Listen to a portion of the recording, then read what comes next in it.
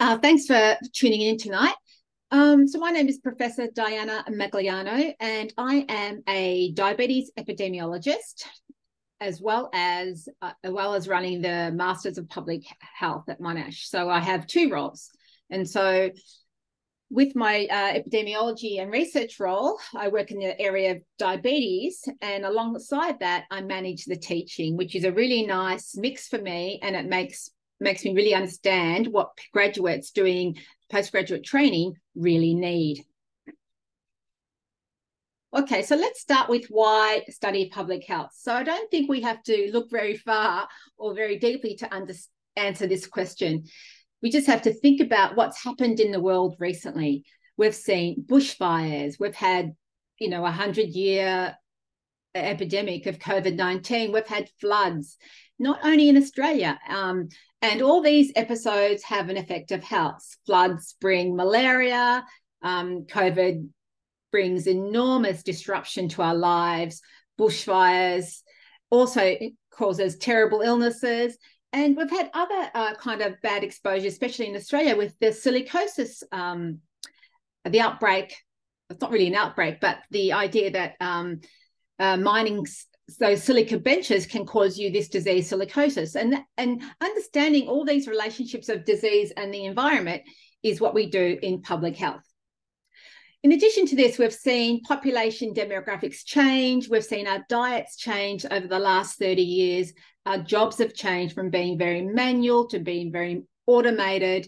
And this has led to the epidemics of obesities. It's led to smoking, hypertension, high cholesterol, and even other exposures have arisen which cause disease, such as vaping. And we need to know how to manage all of these and what all these exposures mean for long-term health of populations. And that's what we're doing in public health.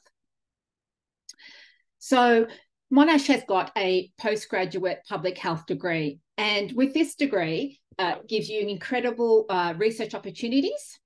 You have the chance to network and learn from researchers across the precinct. And that's because the university, or the medical school of the university, is situated on the Alfred precinct. It's called the Alfred Alliance, or A+ Alliance.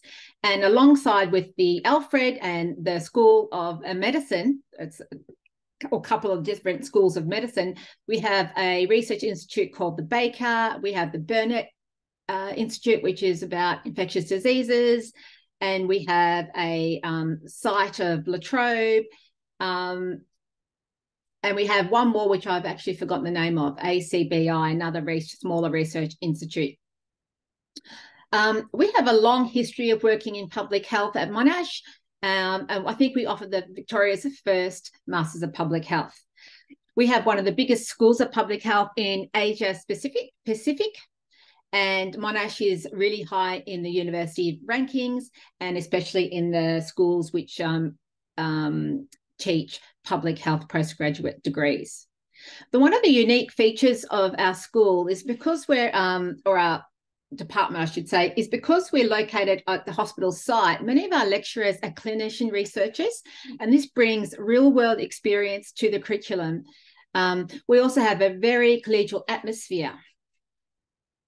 Now, with any Masters of Public Health, people are doing this degree after their undergraduate degree, and often there's some time between the undergraduate degree and their postgraduate degree. So they're often working. And so because of this, we have to offer a flexible study options, and our courses are designed with busy working professionals in mind. We have two different formats. We have a face-to-face format, where all the cores and even some other subjects are conducted in a face-to-face environment. You come in for lectures when we're not having a pandemic, that is.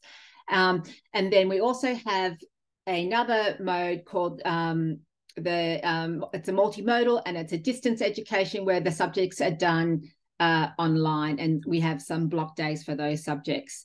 And their only restriction there is that we ask the international students to attend the face-to-face component. So this is just a diagram of all the different kind of smaller departments within the broader School of Public Health and Preventative Medicine. And as you can see, we have a big presence in clinical trial. And for those of you who don't know, we ran the largest clinical trial in Australia called the Esprit trial, which tested whether aspirin could be used to lower disability in an elderly population of those greater than 70. We've done lots of population-based studies. We have a great presence in public health. We do some work in public health genomics. We do work in health programs, implementation and evaluation, and we have the strongest workplace and environmental health masters in the country. We have a health services management masters, and we are building our expertise in climate change and health. We also run some clinical registries and biobanks, in particular registries, cancer registries, and we've just started a registry of silicosis. So if you get this new nasty disease from mining Caesarstone, you get onto this registry, and that's to help us understand the impact of this new unhealthy exposure. Okay, so the way the course is set up is a bit complex, but we have 3 parts and we have 3 levels of entry. So if you come in directly from undergrad and you don't have any health training, you come into the 96-point masters, which will take you 2 years full-time, 4 years part-time. And that means your undergraduate degree was not a health-related degree. And you'll do 24 points with the part A, which starts with building your public health knowledge. You'll do 24 credit points of part B, which builds your foundations of public health. And then part C, where you do 48 points of that, and you can specialize in a particular area of public health, and I'll talk about that in a minute, or you can do a research component, and that's like an honours year. Or you could just do a general Masters Public Health where you just backfill all your electives with things that are of interest to you. Now, if you have done honours or you have done a science undergraduate and you've worked in the field, like you've been a nurse or you've done some work with the health department or some kind of work experience that I deem relevant to the degree, you can come in with some advanced standing, and you only have to achieve 72 credit points to get the degree. So it takes you less time, 1.5 years full-time or 3 years part-time, but you have to meet that requirement of related discipline degree and 2 years work experience. So you don't have to do the part A of the Masters. And then if you're a clinician, and you've done part 1 of your specialist training exams, or you've done a PhD, you can come into to get a master's with only doing 48 credit points. So it's only 8 subjects. And I will mention, though, with that, you're pretty limited in what you can do because it's a very truncated master's. And I've said that all there, but I also want to mention you can come into our master's directly from the Bachelor of Biomed Science at Monash. And you can get some advanced standing, but you have to do some combination of these subjects you see here. And if you fall into that category, the best thing to do is to call me, email me, or Maria, and we'll discuss your case. People who have done a Bachelor of Health Science or Bachelor of Public Health also have a direct pathway entry into the MPH and only have to do 72 points rather than the full 96 points. Now, in the last couple of years, we've introduced a new part of the Masters, and that's called the specializations. And so we ask you to do the 5 core subjects, and then we say you can choose a specialization. So it means you graduate with a Master in Public Health in Epidemiology, or a Master of Public Health in Global Health, or in Health Economics, et cetera, and they're listed on the top of that slide. And this can be done as a 72-point Masters or a 96-point Masters. And on the left here, you see the core units that we ask you to take. And then we suggest to you, we specify actually, in many cases, which other subjects which will satisfy you having a Masters in a specialization. So the example on the slide is a MPH in epidemiology, and you'll see the core subjects on the left, and on the right, you'll see we say take also infectious diseases epidemiology, take demography, chronic diseases epidemiology, regression methods, which is a statistical component, and then there's some space for a couple of electives. And we think with that group of subjects, you'll be really well placed to work as an epidemiologist in a university or the government or Medibank or something like that. And we have similar formats for the other specializations. So they're quite new. You don't have to do it. You can do just a general master's and just pick subjects that you want after you've done your core subjects. But I think this is a really good way to get some really focused skills. So what we'll teach you is, I like to think we'll teach you how to understand and how to interpret health data. We'll teach you how to critically appraise the literature and understand study design. And with these skills, you can apply your public health knowledge and skills to various public health challenges, like COVID, understanding COVID, for example.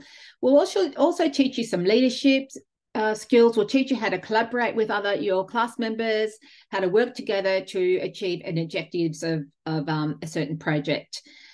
We'll teach you how to communicate, give a talk to your colleagues and to the public.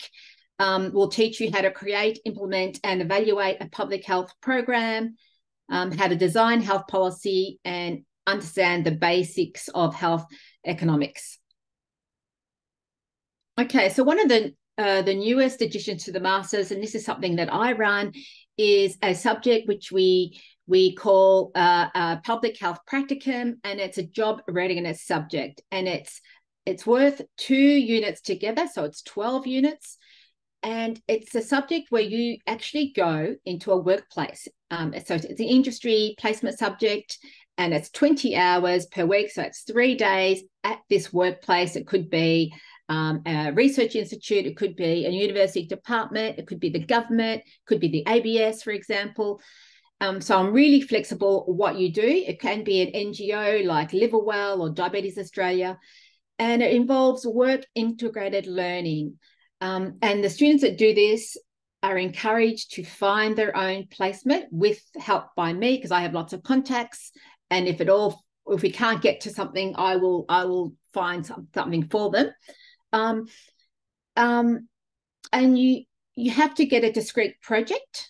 So you work in the department like another employee. It's unpaid, unfortunately, but you get a discrete project. You meet with supervisors. You're a part of that team. You write up your project at the end. You give a talk to me and the examiners, and you also do some other assessments like apply for a job, create a LinkedIn page, and various bits and pieces. It's highly competitive, and you have to meet a certain academic threshold, which is everything's got to be greater than 65 points. So that's a midway through a credit. So you're going to ask me about job prospects, and they've never been better, I would say. So in COVID, there were so many epidemiology jobs around, okay? So there was so many levels of epidemiology jobs, data jobs, managing program jobs, and there's always health promotion jobs also. So working with dietitians, making material for health promotion, working with the Heart Foundation or Kidney Health Australia or Cancer Council, those kind of jobs. You can work in universities, you can work in the Department of Health, you can work in the local government. They're always running sort of health programs. You can work in any non-government organisation. You can work in like pharmaceutical industry, like pharma, Sanofi. We've also had people work in Medibank and Bupa and other health insurance. And these are the kind of job titles you look for in SEEK. So there are often lots of jobs, and I can also help you get jobs afterwards. And this is just one of our old previous students. She did her MPH started in 2017, and she was really interested in health economics, and she did a really good master's, and she did some research within her master's. And now she's gone to Oxford to do a PhD in health economics. So that's really, really exciting, and we're really proud of her achievements. In the last year, because our course got reviewed, we put in some new entry pathways. And this was a result of COVID. The government gave us 30 CSP places, which is a cheaper place, because they wanted to build up the skills of Victorians for epidemiology. And so they gave us, unfortunately, the CSP places are now finished, but from that, we started these grad certificates in epidemiology. So that is a 4-unit small kind of course. So it gives you a grad cert, 4 units, and we specified the units. And we have one in epidemiology, public health, and health promotion. And then you can then, if you like that, if that works for you, you can then move on to the next level or move on into the master's and get credit for those subjects. So it gives you the taste of studying without a big commitment for it. We are constantly revisiting our electives and doing mapping exercises to understand whether we're offering the right subjects to give students the right skills for the market. And so with this in mind, we've got some new units planned for 2024. And out of those 4 there, the one that's going to definitely run, because I've organised it already, is culture, society, and public health. So that talks about the social determinants of health, our culture, gender equity, diversity, and how those things impact health. We've also got a new health data analytics subject that's running through which students can do. That runs through another Masters of Health Analytics, but you're welcome to do some of those electives in your Masters in your MPH. And I'm also organising now a new subject of planetary health, which is consistent with climate and health and how our climate is changing, and also social media and health promotion. And that last line there says there's a new Masters of Data Analytics that has started. It's super exciting. And that offers some really interesting subjects for the students who like to flip numbers in their heads. So you can do the MPH, you can do some statistical subjects, you can choose some subjects in the data analytics masters and have a really numerate MPH. Okay, and that's all I'm going to say about that. And we're going to leave questions till a little bit later. Is that correct, Justin? Okay. Yeah, I think that sounds fine, Diana. Yeah. Okay, the last thing I want to say is I did this master's back when I was, I'm not going to tell you when, because that would show you how old I am. And I'd already done a PhD. So I did this after my PhD, which is the wrong way around. But I was just completely engrossed in this master's. It just blew my mind. It was so exciting. It's so different. And you learn about how people live and how they live affects their health. And I've never looked back, because I was a bench scientist PhD, and now I'm an epidemiologist. So there is such good scope if you like this space of learning and research. Okay, so now I'm going to stop sharing, and Kirsten's going to put some slides up on the Masters of Clinical Research, which is a master's that runs alongside our MPH. And then Mark Hapgood is going to talk about another master's which runs alongside the clinical Masters of Clinical Research, the Masters of Translational Medicine, which is a fairly new master's too. Okay, so this is not the degree I run, but I do have some I have some experience in part of the learnings that come through this. So the masters I spoke about first is from for people sort of with any background, but this Masters of Clinical Research is a master's for people who are doctors and nurses and pharmacists generally. They're the people who work in clinical health, and they want to have learn about research and improve their clinical research skills. And it's designed for busy working professionals who really want to advance their research skills. So they might work in their organisation, and they want to learn how to take their work and how to do some really meaningful research. And it's a really authentic learning opportunity And we have two streams. We have the clinical research stream and the translational medicine stream. Our learning in this master's, like any other master's in the school, is flexible, and it's a mixture of in-person block days and online learning. Now, the core subjects of biostats, epidemiology, research methods, and clinical trials are subjects that come from the MPH. And so there'll be some face-to-face components there, as well as completely online versions of those subjects. In this master's, you also do research ethics, which is so important for research and becoming more important every day to me, at least in my world. And you might also learn about systematic reviews, which is how we combine lots of research together to come to a more precise finding of a particular topic. Now, in this master's, everyone does the research capstone unit, and that's 24 credit points. So it's all year, and you end up doing a project which is like an honours year. And if you do well enough in that project, you can use that as a stepping stone for a PhD application. So that's equivalent. It's enough research to be eligible to conduct a PhD. And then on the other side of this slide is the structure for the translational medicine masters. And Mark will talk about that further. And I might stop there and let Mark take over at this point. Does that sound okay, Mark? Oh, that's fine. Thank you.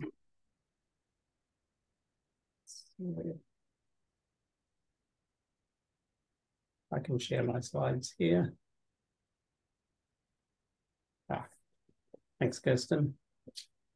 So if we go back to slide 1.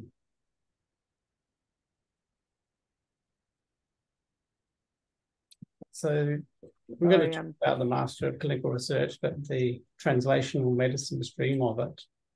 And translational medicine it's all about how do we get research findings from the research lab into something that can actually be used as a tangible entity that can help improve the health of patients. So we may find a new drug or a new treatment or a new way of doing things or a new medical device. How do we get that idea into something that patients can use and doctors can use? So that's the main focus of the translational medicine. So it's translating ideas from ideas to reality. And very similar to what Diane has just told us, it's a master's degree. It's in 2 years. The first year on the left is you're doing coursework. There are some components that are core components, which I've shown here in bold, and some that are electives that you can choose between. So the core components is epidemiology, biostatistics, research ethics, and reviews and meta-analysis. These are common between the degree that Dana just spoke about, the Master of Clinical Research, and they're also common to this degree as well. And these are to provide you with the skills and the background knowledge that you're going to need when you get into year 2 and you do your research project, which is the only thing that you're doing in the second year.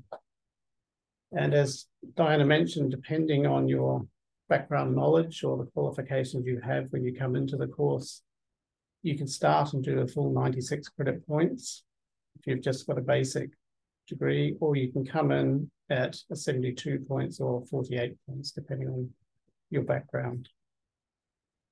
The bits that I'll sort of talk about here is translational medicine. We have ideas coming out of basic research that's being done in the labs.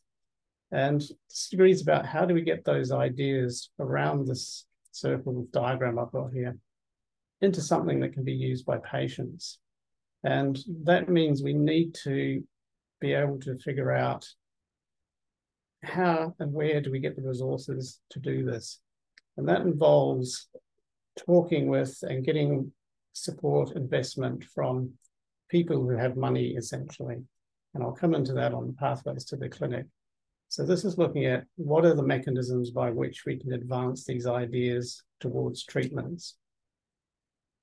We do that in this unit here, an introduction to pathways to the clinic. And we also have an introduction to clinical trials that's slightly different to the electives that you're doing.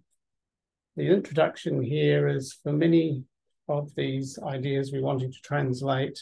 It may be a medical device, it may be a cell-based therapies for wound healing in the skin or other replacement of diseased organ. This here is more focused on what are the steps you need in order to be able to get that idea to the first stage, to get it safe and ready to go into humans, where it could be trialed in humans. So this is more an introduction to clinical trials, and I'll talk a little bit about that in a moment. This here is a much more deep dive into clinical trials. It takes you all through the regulatory hurdles, how you conduct them, how you analyze them. This can be taken as elective. There's also the health economics, data management, and research methods. So through all of this, you'll then be well equipped for your research project. And in the second year, you'll identify a lab. We have a lot of projects that are put on offer that you can choose from. You'll talk to one of the labs, meet up with them, and take on a project that you think really suits what your interests are. And got on the next slide, if I could get Kirsty to go to the next slide. Sorry, it seems to be stuck. Let me just try and reshare it.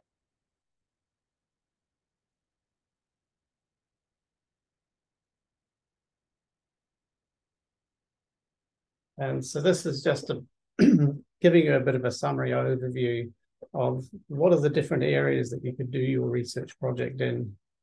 We're very fortunate at the Alfred in that we've got some very large and very diverse leading departments in various fields. In particular, we've got a lot of people very specialized in neuroscience, immunology, gastroenterology, diabetes, etc. There's women's health, mental health, a huge section on trauma, brain and spinal trauma. We've got the Australian Centre for Blood Diseases next door. We've got the Burnett Institute. We've also got the Baker, which is focusing on cardiology and cardiovascular. So from all of these, there are quite a lot of experts in the field on the Alfred Plus site that you can talk to and decide which of these areas you would like to do your research project in. And the projects that you're doing are designed to have both the academic side of it, where you're in the academic world doing lab-based research, analyzing it, but also it will have a clinical component for it, so that you're straddling that, I won't call it a chasm, but the gap between clinical and the academic sides. So you can see the problem from the clinical aspect, but you can also see the problem from the research aspect. And if I go on to the next slide. So this is just one of the two electives that we've got in there. And I've got this cartoon diagram to try and give you an overview of it. So for translating an idea into something that can be used by a patient or used by a doctor, there is a large pathway that needs to be followed. There's several different pathways depending on the nature of it. If it's a drug or a drug target, you may need to go down the pathway where you're trying to get pharmaceutical companies involved to develop it for you. Many other discoveries that you made, you'll be wanting to set up a company and get investment into that company. So in this part of it, this unit, we get you to look at an idea or a concept that could be translated. And it involves you be working with a lot of teammates. It has a lot of emphasis on interpersonal skills. You need to work in groups effectively. You need to have leadership skills. You'll learn those in this unit. You also need to have really good communication skills, because you need to communicate across very different worlds. You need to be able to communicate with research scientists and academics in the scientific world. You also need to communicate with doctors and with patients.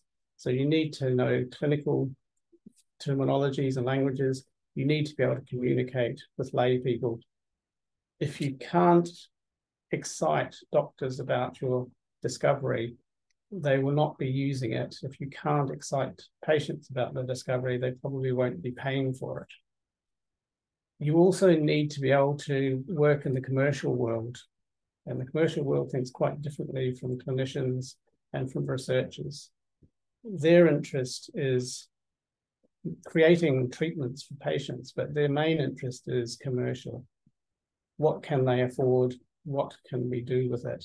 And so for a lot of things that you're trying to translate, universities and ourselves, we don't have deep enough pockets to do this fully journey ourselves. We need to attract people who have got the money that can fund it and do the development and get it through.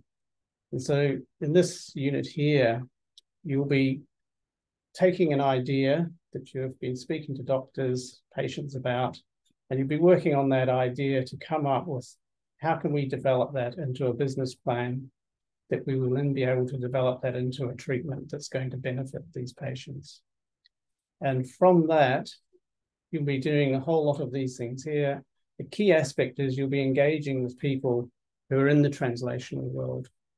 So as you're developing your plan, we'll have opportunities for you to speak with people who have made startup companies, who are involved in contracts with big pharma, to run your ideas past. And then eventually you'll present your plan as a pitch to an audience that includes professionals who actually work in the translation world, to see how well you can convince them of the benefits and the investment potential. We switch to the next slide. And there's also the 5001 unit, which is the introduction to clinical trials. And in this one, you'll mainly be looking at what is the pathway for a discovery, such as a biological, or it could be a device, or it could be a new drug. If you're going to take it through, you're going to need to trial it in humans. And this looks at what do you need to do in order to get your discovery to the level at which it can be safe to be given to a human. And you'll need, in here you'll learn about trial design, ethics, both human ethics for giving it to patients, but also animal ethics if you need to do preclinical work. Drug discovery, the regulatory requirements involved, but also the role of the stakeholders to be able to see it from different perspectives. A key part of this unit is there will be a work integrated learning aspect to it. And this is where you'll be placed into an active clinical trial that's going on to observe and to learn how the clinical trials are set up and run. There's also an opportunity in there for you to undertake the ICH GCP. So this is the this is an internationally recognized good clinical practice certificate. So if you're going to be working in the clinical trials field, this is a certificate that you can take as part of this unit.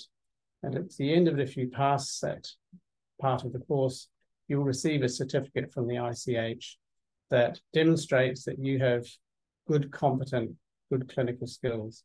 And this you can use in order to be able to participate in clinical trials over many different clinical trial centers in other countries as well. And from there, we go to the next slide. I think this is probably a good opportunity to introduce you to Yvonne. So Yvonne's come to us. She's doing the Master of Clinical Research, the Translational Medicine stream at the moment. She comes to us from the Philippines, and she's just completing the coursework here and about to embark on her project here. So I'll just hand over to you, Yvonne, and perhaps you could give us just a little bit about your background and what attracted you to come to Monash to take the Translational Medicine Masters. Okay, thank you, Mark. So just to give you a bit of a background, I am a medical doctor from the Philippines, around 3 years into the clinical practice. I am a general practitioner with some training in pathology, and I've been a lecturer for public health and biology courses in the University of the Philippines. So I do enjoy the clinical practice and treating patients individually. However, maybe it was brought about my background in public health. So I did a bachelor degree in public health. So I felt like I wanted to do something grander than just treating patients on a one-on-one basis. My father has been diabetic for about 30 years now, and he's been compliant with all the medications, the diet, and all. But I feel sad for patients like my father. You know, they're very compliant. So rather than just on my side as a medical doctor, rather than just prescribing medications that are taught to us by the guidelines, I want to discover new medications or technologies that can really have a big impact in these kinds of patients. That is why I chose this degree. And how would you say it's going so far? What's your experience of the degree? So I am about to be done with my first semester, and everything has been really great so far. I actually got teary-eyed after realizing that it's already the last week of lectures for this semester, because truly I love every course unit that I have. For this semester, I took up biostatistics, epidemiology, research ethics, and TRM, or the pathways to the clinic. And I've enjoyed learning it all, despite the assessments coming almost every week. And also maybe because I'm currently writing papers as a research volunteer or research assistant, it makes me appreciate my units more. You know, I get to apply what I learned in biostatistics, like doing regression analysis on SPSS or doing critical appraisals in epidemiology. And like what Mark said, we are also taught soft skills like communication, teamwork, and these are actually the soft skills that you'll find really useful when you do find jobs later. Yep. That's great. And I suppose the other question would be, where do you go from you finish at the end of your project? Where do you see yourself going after that?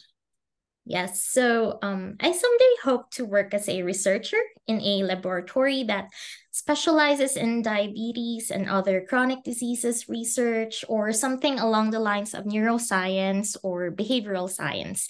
And I also plan to continue what I love doing, which is teaching public health and epidemiology, and still continue with my clinical practice. And so I believe that whatever I am learning now through my course is necessary and relevant to my career goals. It sounds a lot, but I trust that I am in good hands. And have you chosen your research project yet? Yes, I have chosen my research project. So I will be meeting my supervisor hopefully this week. So it's about alcohol use disorder and sleep disorders. Yes. Well, thank you very much, Yvonne. That's really great.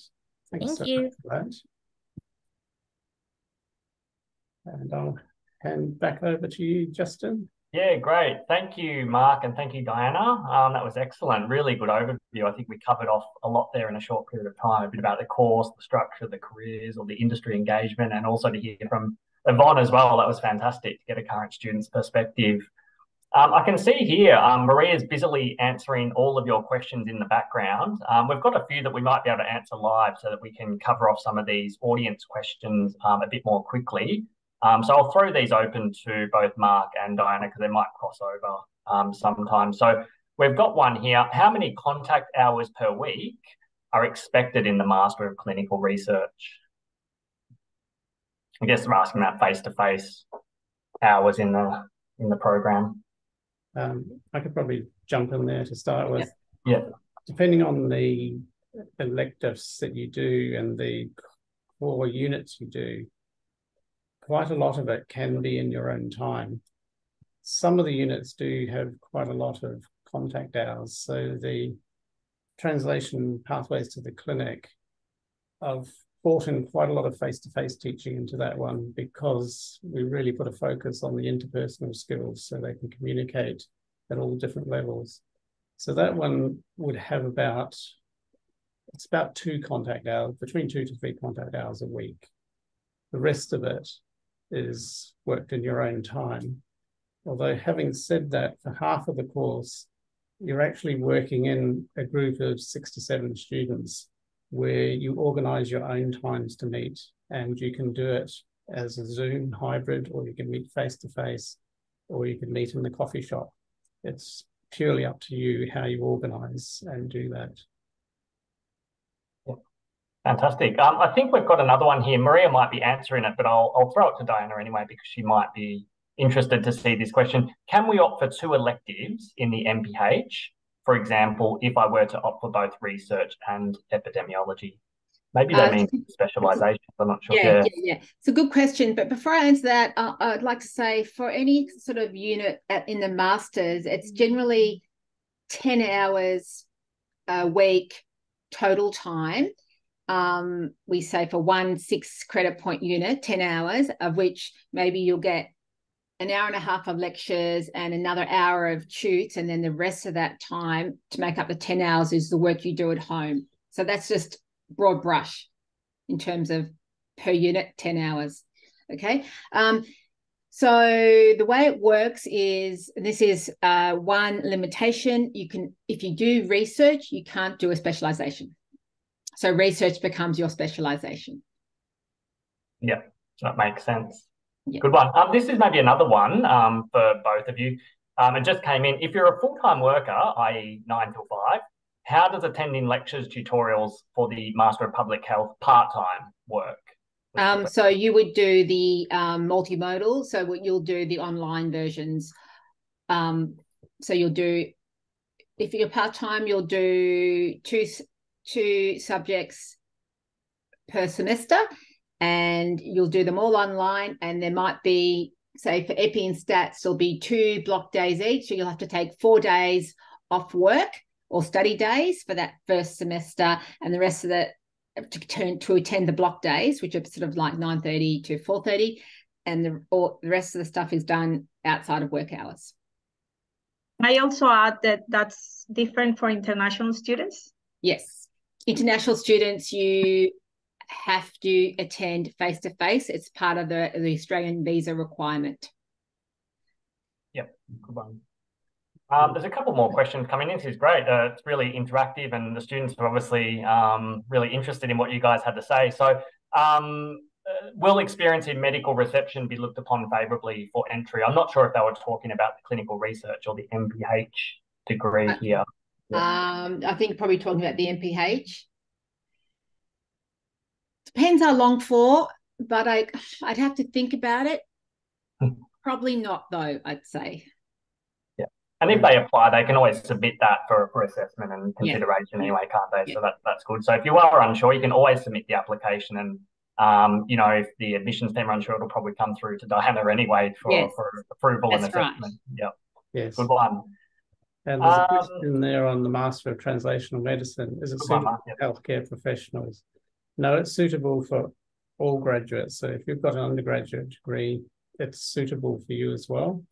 The Masters can be a pathway to doing a PhD if you're purely on academic research. An important aspect of the translational medicine is it also teaches you how to identify which aspects of your research can be translated. So there's no requirement for you to have a healthcare degree before entering that course. Yeah, good. Another one here from one of the attendees. Can we choose to have some units on campus and some online as a full-time domestic student? Yes, you can. Yep, that's good.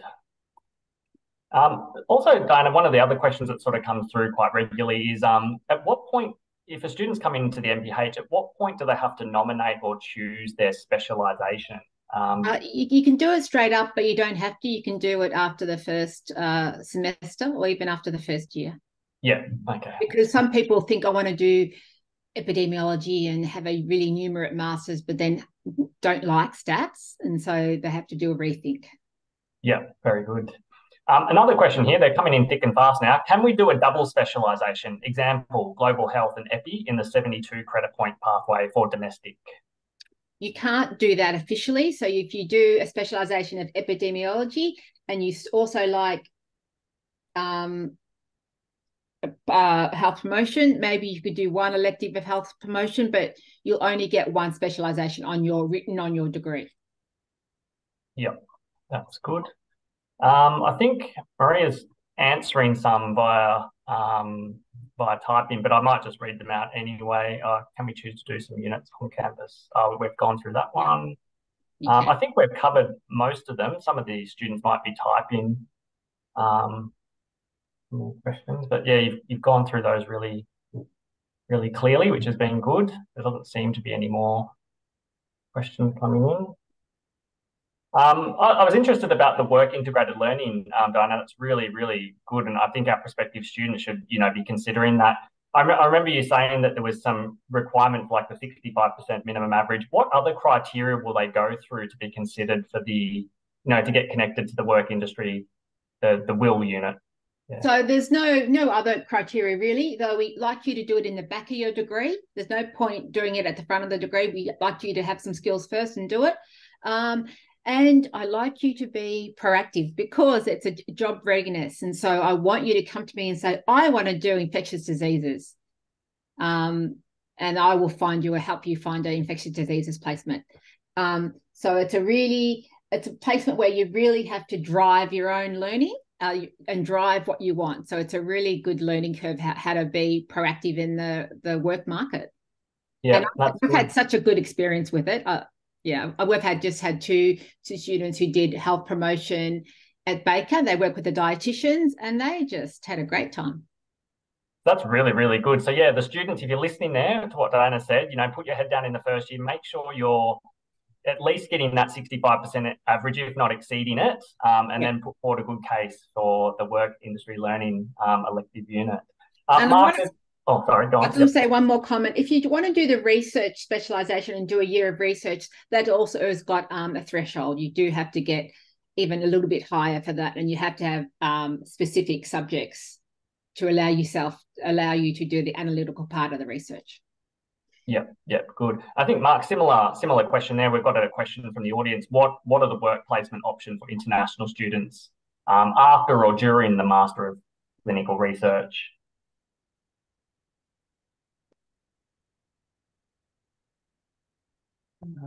For the work integrated learning aspect, international and domestic, they do it exactly the same. It's several weeks of the course that they do it. I'm not sure about after the degree is finished. I think that would be, them building the relationships if they've done something during the course and, they've sort of built the relationships maybe with the researchers in the second year, like Yvonne's about to go into her research approaching, I think opportunities will come about if they're a proactive student.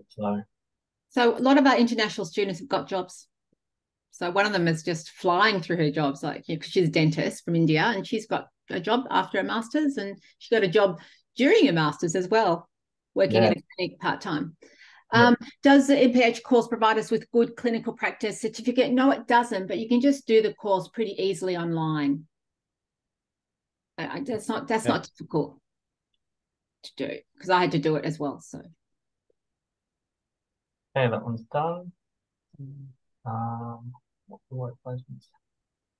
Don't think there's any more questions coming in. We'll leave it for a little bit more in case some of the students are typing. This has been really good. I mean, we've had lots of questions and lots of varied questions. I know that there was a lot that we answered while you guys were talking because a lot of the students were asking about admission, what scores they need, and especially they were asking about the credit points and if they'd be doing the 1.5 years, the 1 or the 2 years. That's been great. They're interested to find out where they would actually enter the course. I just want to make one more comment while you're thinking. The biggest explosion I can see in the job market is data jobs, data and health jobs. It's just everywhere. Bioinformatics, deep learning, artificial intelligence. So that's a really big part of the job market, not only in health, in marketing and retail, but especially in health as well. That's good. And what are some, I mean, you mentioned before about the dentist student, Diana. What are some other examples of maybe some companies or some industries that some of our grads have gone into? It can be domestic or international. Okay, so we've had people who work at local government in council running programs, health promotion programs. We had someone who worked in Parks Victoria running programs in that NGO. We've had people who work at the Department of Health and Human Services pre-COVID and during COVID and after COVID. We've had people who got jobs at universities, various universities around town. We've had people who got a job with the police force, analysing their data. Yeah, lots of different jobs. Yeah, fantastic. And what about the Alfred location? I mean, that's quite unique, I think, to Monash having that teaching location. What would be some of the advantages? I mean, you went over a lot of them in the presentation, but for the students that are maybe, you know, from interstate or from overseas or maybe coming from different backgrounds, what can they expect that how would that give them an advantage being so close to the medical professionals there? Well, it's really good when you're trying to find research projects, because all the researchers have offices in the university parts or the baker, for example, and then work in the hospital. So, you know, you can go meet with them and learn about your research project. It's good for finding placements for the practicum. And it's good for your learning, because you know that these lecturers are clinician scientists, and so they do the work in the space and then they teach the work, teach in the space. And if you do your work in the same place as you teach, you're often really, really cutting edge. That's great. So I was just going to leave up here the couple of websites for the students to go to, and the YouTube and the Instagram. I know there's still probably some questions coming in. Maria's typing a response to one of them. What are some MPH units you would recommend to students who do not have a background in healthcare? That's a good question, because I know we had a question from a Bachelor of Arts student earlier, which was really great to show some. We've got students coming from everywhere, but yeah, what MPH units would you recommend? So you have, depending on doesn't matter what you do, you have to do your core units anyway, and then it would depend on your interests. So if you didn't have healthcare, maybe you do some occupational health subjects, or planetary health subject, or something a bit different, or policy subjects. But I've got to say, you might want to ask me, who does the best in the masters in terms of marks? And we have yearly academic awards. You think doctors do the best? It's not the doctors, it's the engineers. So, and they're not into health. So, you know, I think that's always really interesting. Our engineer always tops the course. Generally, engineers do very well. Those mathematics skills, isn't it? Going to epidemiology. I think it's engineers know how to learn. I think it's that. I don't know. I've actually thought about it a bit, but yeah. All right, so I'll let it go for another couple of minutes just to see if any questions come in. A few more seconds. It looks like we've covered them all. There was quite a lot of questions there. We're pretty much dead on time, so yeah, we might just wind it up. I'd like to say thank you to Professor Diana Magliano for giving us that presentation, and also to Dr. Mark Habgood for your informative comments and presentation, and also Yvonne. It was fantastic having you here and hear about how you got into the course and where you've come from and why you're doing the course and what you want to do next. It was really great.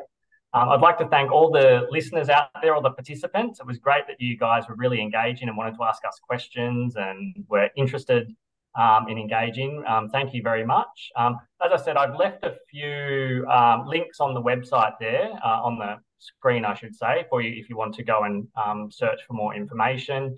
We will put this presentation or this webinar up on our YouTube account. So that's the Monash Uni MNHS, Medicine, Nursing, Health Sciences, that stands for. So we put all our webinars up on that platform in the following days.